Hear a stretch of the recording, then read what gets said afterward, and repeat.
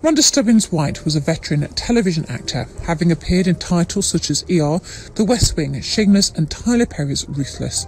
Actress Rhonda Stubbins White, best known for her role in Tyler Perry's Ruthless, has died at the age of 60. A friend reportedly announced that Rhonda Stubbins White succumbed to cancer at her Los Angeles home on Monday, December 6th. Rhonda Stubbins White, a television actress who appeared in various titles from the 1990s until this year, has died. She was 60. White's death was confirmed to People via her manager, who said the actress died Monday after a battle with cancer.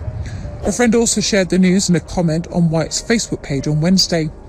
To the friends of Rhonda, it's with great sadness that I announce the passing of my dear friend Rhonda Stubbins White, the statement read.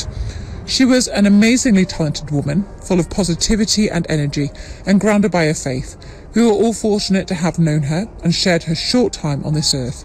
The veteran actor got her start in the early 90s on NBC's series Here and Now, before earning a Cable Ace nomination for a standout role in the 93 HBO miniseries Laurel Avenue.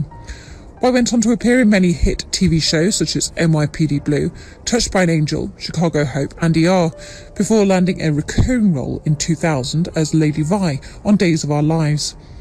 Thoughts would see the actress guest on further series, including Charmed and Crossing Jordan. More recently, White guest on Showtime's Shameless in 2019, before going on to portray Agnes on Tyler Perry's Ruthless over the last 2 years. White is survived by his siblings Gregory and Annette.